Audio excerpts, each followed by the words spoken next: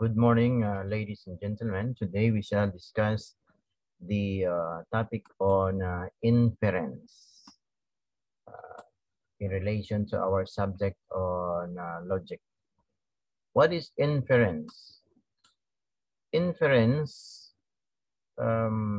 is also known as argument or reasoning, is a mental operation, some mind, wherein the mind moves from two or more statements or propositions called premises rather, to a conclusion or truth, which is implied by the former inference. With the former inference is classified as either mediate or immediate. Mediate mayroong tagapagpagitna. Immediate walang pagpagitna. It is mediate when the mind arrives at a conclusion drawn from true propositions. So syllogism, my major premise, my minor premise, and then conclusion through a medium. Mediate inference is inference in the proper sense. Itong logical inference talaga, syllogism. Because the person arrives not only at a proposition, but also at a new truth. Mamaya, we will be able to see what we mean. No? That by mediate inference, we will arrive at new truth or new knowledge.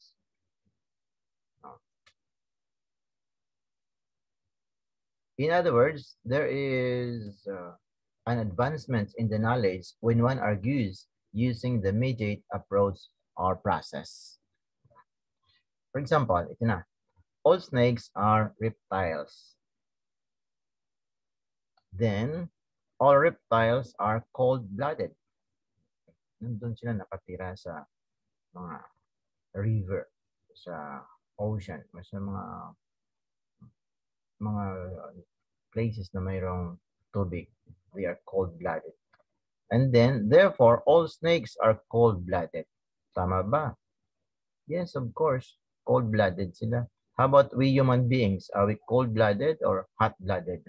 Or warm-blooded? We are warm-blooded. Kaya hindi tayo nakatira sa tubig. Mamamatay tayo doon sa cold. We are living here on land. So, there are two premises here. All snakes are reptiles. Major premise, minor premise. All reptiles are cold-blooded. Therefore, this is the new knowledge. There is this mediate inference or reasoning that all snakes are cold-blooded. Yeah. Next, in the example above, the first two propositions are premises, and the last one is the conclusion. The conclusion, therefore, all snakes are cold-blooded is not only a new proposition, but a new truth. So, itong conclusion natin, this is the new truth, as well as derived from the premises through a medium, which is in this case reptiles. So this is what we call the mediate reasoning or mediate kind of inference. The other kind of inference is called immediate inference because the reasoning moves directly from one proposition to a new one. So at least dalawang proposition dito. Hindi pwedeng isa. No? Which is a mere reformulation. Binago lang. Parang nilagyan ng new covering or new box. Pero the same pa rin ang content of the same truth stated in the original proposition. This kind of inference is considered improper or informal because the person does not arrive at knowledge other than the one already possessed. Parang paikot-ikot ka lang dito. No? Yan. So, next is, for example, itong mediate or immediate inference or improper inference. Jesus is the son of Mary. Therefore, Mary is the mother of Jesus. Yan. So, nag-ikot-ikot ka lang dyan. Okay. And then, number 2, Judas committed a bigger sin than Peter. So you can just surmise, or you can just infer, or you can just reason that therefore Peter committed a smaller sin than Judas. Sabihin mo, obvious na. Obvious ba? Yan. Okay. Pero that is a form of immediate inference. So, ginagamit rin natin ito sa ating pang-araw-araw na pamumuhay. Yan. Just to make things clear. Number 3, Mary is blessed among all women. Therefore, all women are less blessed than Mary. Including lahat ng nanay, at lahat ng lola, lahat ng mga kababayan, Miss Universe pa yan dyan, Miss World, or ano-ano pa yan dyan. Mas blessed si Virgin Mary because she is blessed among all women. In fact, she said, all generations, hindi lang mga babae, will call me blessed. Yan. Luke chapter 1, verse 43. Immediate inference may be further subdivided into 2 types. Itong immediate inference.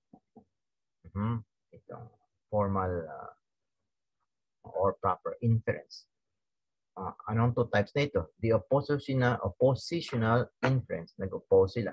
Consists in the movement of the mind from one proposition to another, both of which have the same subject terms. No? Parang grammar ito, mayroong subject at saka predicate. Yung tawag dito sa logic kasi subject term and predicate term. It involves the truth or falsity of the opposite propositions. Anong proposition? Once again, sabihin natin, proposition is a declarative statement. Yan. Hindi interrogative na tanong, hindi interjection, nagulat ka lang, at hindi rin command or request. Then,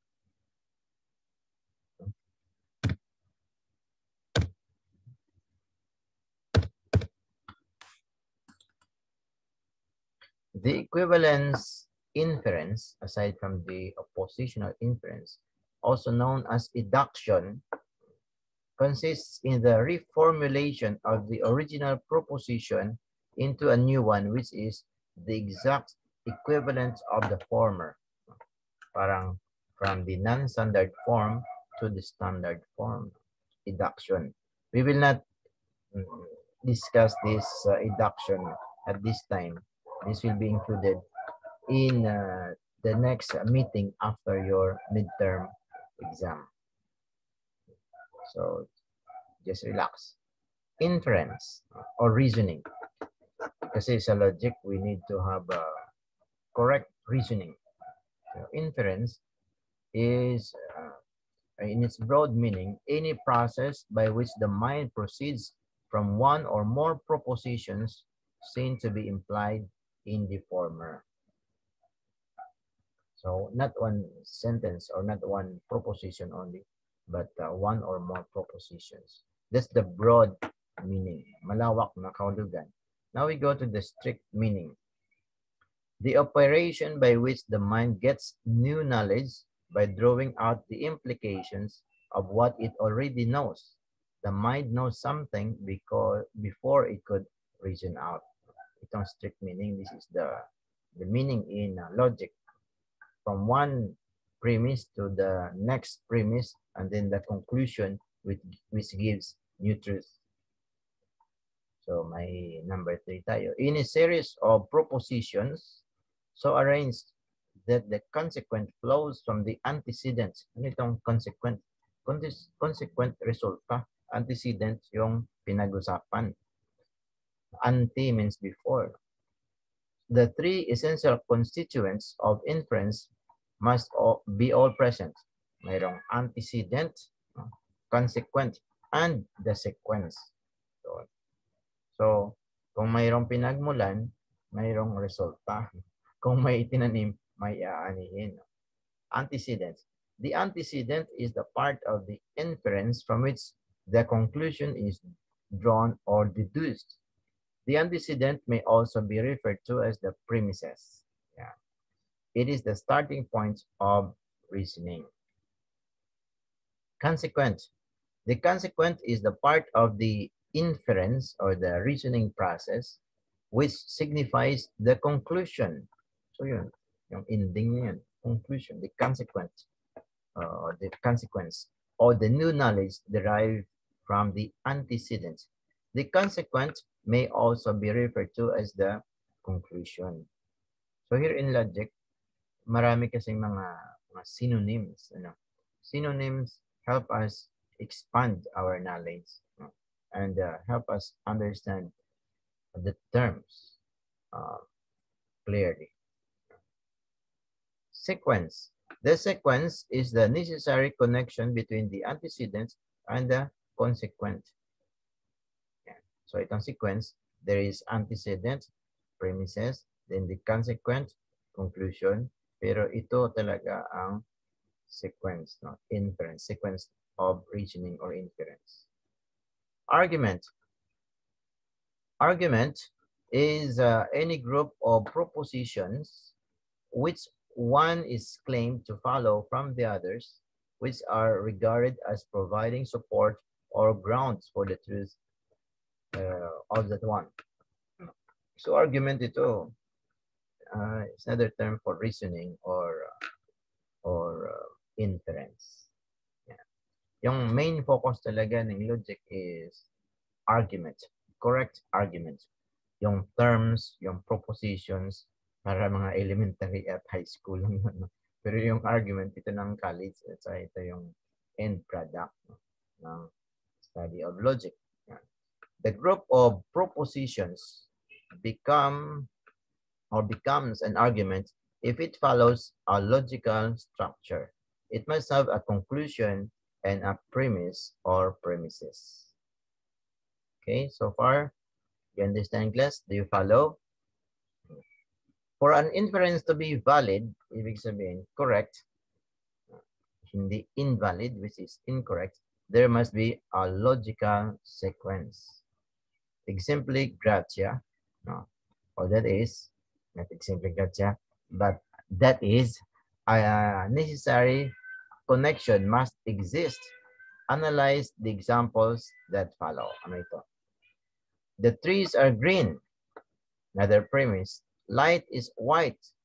Totoo naman na trees, mga leaves ng trees, green yan eh. Means light is white. Yan, totoo na naman yan. True. Pero yung conclusion, therefore, I am Alasalyan.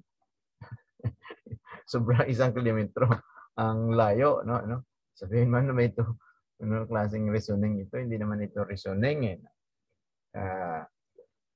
Although na may white at saka green na color ang Lasal, but malayo sa premise ang conclusion. No? Yan.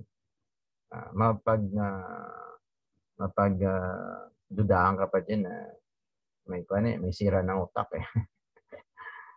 This inference is invalid because there is no sequence. There is no reason how the consequence, I am Alasalyan, can be inferred from the antecedent. It did not follow. Non sequitur. No? Malayo sa pinag-usapan.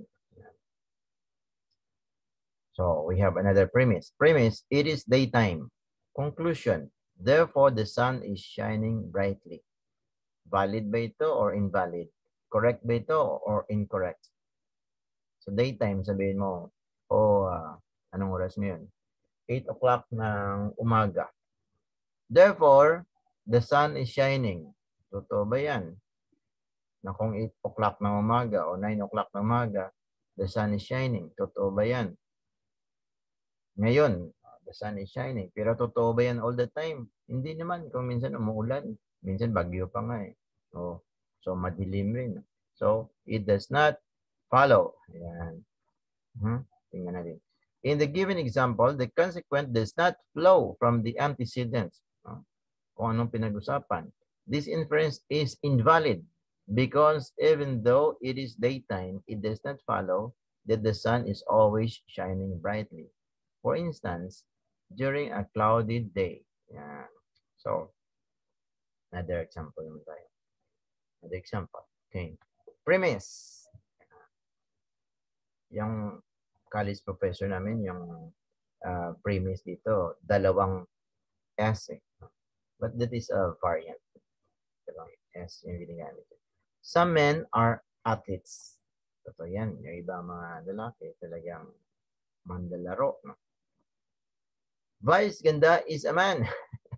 Sabihin mo, duda na ako sir kung man yan talaga. Man in a generic term. Ibig sabihin na tao yan. O lalaki yan. So, tapos, yung conclusion na naman, duda ka na naman. Okay.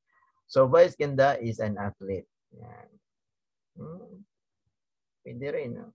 Some men are athletes. Vice ganda is a man. So, Vice ganda is an athlete. But, it may happen na some men lang naman yan. Halimbawa, Vice ganda, it so happens na hindi naman siya volleyball player or basketball player. Therefore, he is not an athlete. Yan. Okay? Yan. Again, sinasabi dito, there is no sequence in this inference. Hence, it is still invalid. Being a man does not necessarily mean being an athlete. Yan. So, hindi yan equivalent eh. Man is equivalent to being an athlete.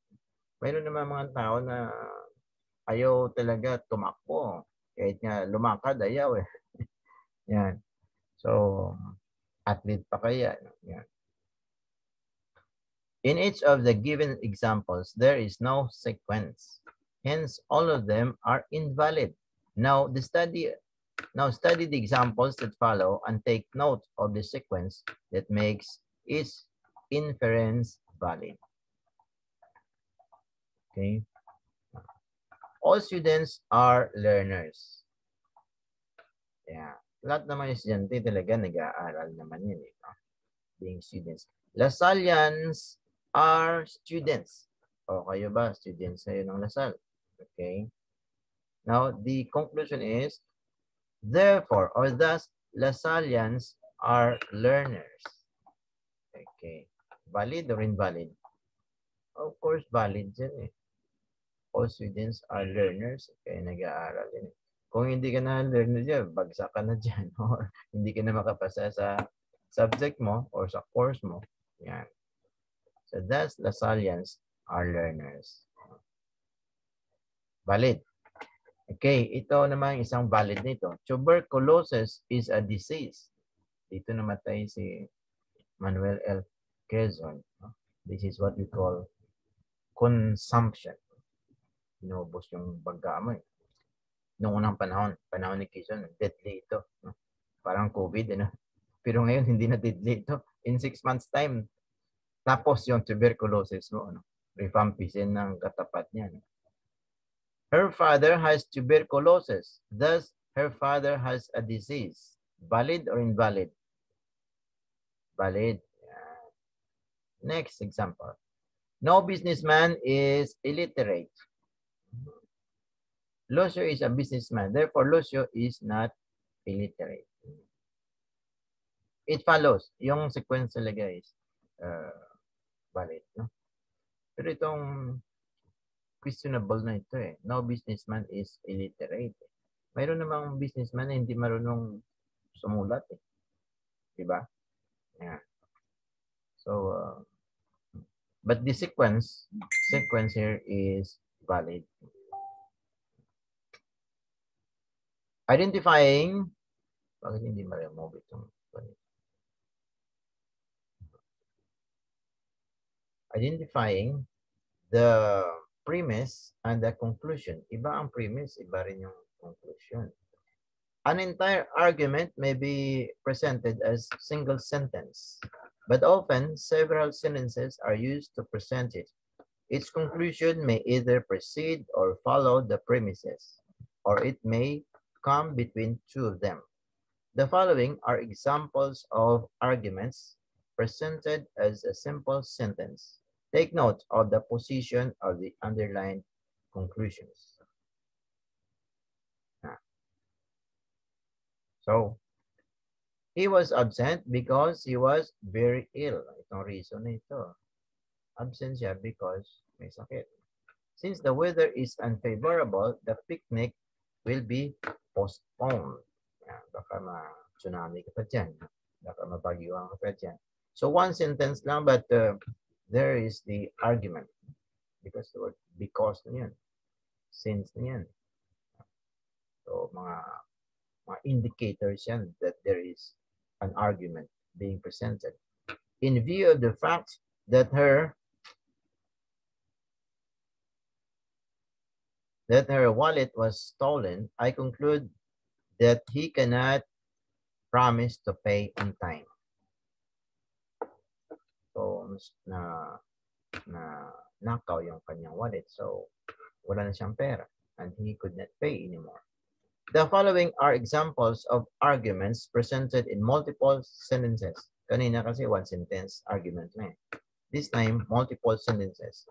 Take note of the position of the underlying conclusions. Hindi na ako nag-underline dito because everything is in italics. Naka-color yellow pa.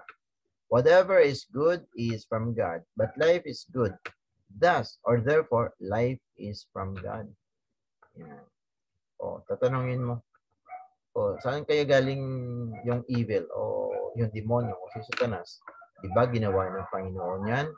Bakit mayroon dito? O, hindi naman gawa ng Diyos si Satanas eh. Ginawa ng Diyos ang good angel. Paano naging Satanas? Because that good angel, Lucifer, abused his freedom. Yan. So parang COVID, O, if God is good, bakit may COVID? Bakit namamatay yung tao sa COVID?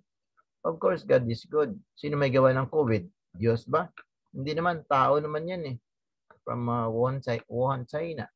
So yun, God, who is good, can give only what is good.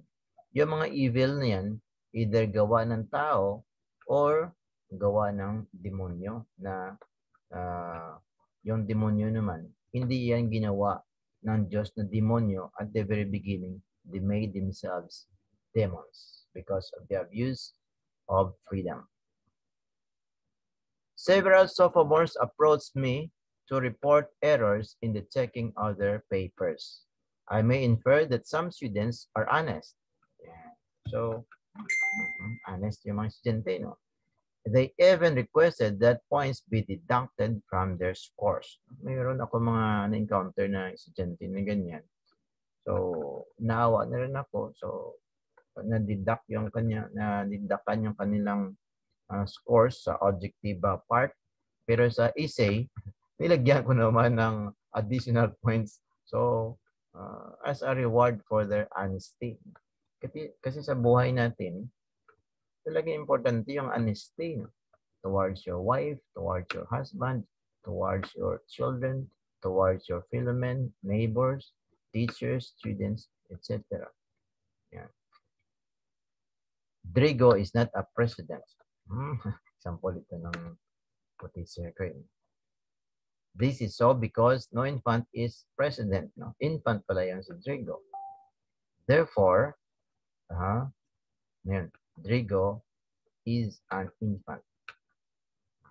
So parang reasoning niya is no infant shall become president. Drigo is an infant. Therefore, Drigo is not a president. Yan. Kasi kailangan sa constitution natin 40 years old and above kayo sa senator o saka congressman. 35 years old and above. At least mayroon ka ng maturity. Paningin sa buhay. Yan. Kung teenager pa yan, baka yung taste niya para pang teenager din. Yan. O pang infant din, gatas palagi ang kailangan. Hindi pwede. Special terms functioning as premise indicators or conclusions. So, mayroong indicator. Para bang sign yun. Red sa stoplight. Ibig sabihin, stop ka na. Magpatakbo ka, naka-red color dyan. Backpin ka ng police dyan. And indicators. We're running out of time na. often want to identify and distinguish the premises and the conclusions of an argument. Okay. So let's make this a little bit faster. Examples of conclusion indicators, no? Conclusion, close na, no? Yan. Hindi na open yun. Therefore, hence, thus, so, accordingly, yeah, you just read this, no? I conclude that. Okay, next, we have 9 minutes and 29 seconds. Examples of premise indicators, no? Kanina, conclusion indicators, therefore, thus, etc. Premise naman, since, no? Because, for, as indicated, the reason is that, so, premise indicators ito. Now, let's go to the next topic on deductive and inductive logic. Dalawang klase yun, deductive and inductive logic. Yung deductive is a system of reasoning whereby a person argues from universal or general truth to the particular, or from the more to the less universal, particular, or specific by way of a middle term. We might argue, for example, that, ito na example, all men are rational beings. All men, ito, universal ito. Lahat ng men, including women, ito. But Filipinos are men. Therefore, Filipinos are rational beings. We have reasoning power. Sabihin mo, sir, yung bata, below 7 years old, wala pang reasoning power yan. Pero, tinatawag natin na potential yan eh. Nandyan yan sa kanya. Pag laki-laki niyan, no? Pag 8 years old niyan, tutubo na yung, o 7 years old, tutubo na yung reasoning power niya. He has the capacity to know what is right and what is wrong. Yan. So, ito na. We may go further and argue that since Jose Rizal is a Filipino, he is also a rational being, thereby arriving to a still less universal, in this case, individual, by way of the middle term Filipino. Jose Rizal, kung ano ito eh, a singular term na ito eh. From a universal term na men to Jose Rizal, which is singular. Yan. So, yan ang deductive logic kanina. Now, we go to inductive logic. Anong difference yan? Of course, spelling, magkaiba. Pero ang meaning, magkaiba rin. No? Inductive logic is the direct opposite of deductive logic. Here, reasoning starts from sufficiently enumerated individual or specific cases or observations and moves to the universal or general truth. So, opposite ito ng deductive, which is from general or universal to specific or particular. Ito namang inductive, from specific, isa-isa, at hanggang sa general or conclusion. Scientific method ito, no? May hypothesis, mayroon experimentation, ulit na experimentation, ulit naman, tapos generalization. Yan. For example, one will argue that Ilonggos are courageous. So are the Negrenses, Cebuanos, Tagalogs, Warais. All Filipinos are courageous. So, from Ilonggo, tapos include na Cebuano, Tagalog, mga courageous sila. No? Therefore, sabi mo, ang conclusion ko, lahat ng mga Filipinos ay courageous. No? Not necessarily true. Sabihin mo na lahat ng, limbawa, lahat ng lalaki ay maraming nobya. No? Ito, sabihin mo, nobyo mo noon, number 1, mayroong ibang nobya. Nobyo mo number 2, may nobya na naman. Number 3, may nobya na naman. Therefore, generalization mo, lahat ng lalaki, traidor. Parang unfair naman yan. No? Ang tatanungin sa iyo kagad eh. Bakit? Kilala mo ba lahat ng lalaki? 3 lang lalaki na kilala mo eh. Naging nobyo mo eh. Yan. So, wrong conclusion. Kaya, ito personal opinion dito mga students. Yung conclusion ng science is not permanent. Kasi based on inductive reasoning yan. Pero yung conclusion ng theology at saka philosophy, yan, permanent yan. Yan ang superiority ng theology at saka philosophy. Yan. Sa science. Nowadays, Sabihin natin, scientific tayo ngayon. Pero itong COVID, hindi masolve kung anong klase-klaseng vaccine na eh. Yung ibang vaccine, sabi ng iba, mali na vaccine yan, nakakamatay yan. No? Yung iba sabi na, ito na talaga ang vaccine. No? So yung science is a human attempt to draw general conclusion from specific experimentations. Yan. But ito, both deductive and inductive reasoning, kailangan natin. Yan. Reasoning power pa rin yan ang ginagamit yan. So, deductive. All X are Y, B is X, therefore B is Y. Yan. All men are thinking beings, Filipinos are men, therefore Filipinos are thinking beings. Yan. Wala ka talagang ligtas din eh. Yan. Sabihin mo, all men are mortal. Lahat ng tao na mamatay. Sabihin mo, itong lola ko, matanda na. No? Tao ito, namatay. So, lahat talaga mamamatay. Yan. Kahit si Jesus Christ namatay, kahit si Virgin Mary namatay. No? But it was the will of Jesus Christ to die on the cross or else hindi tayo masave sa ating mga kasalanan. Every animal is an irrational being.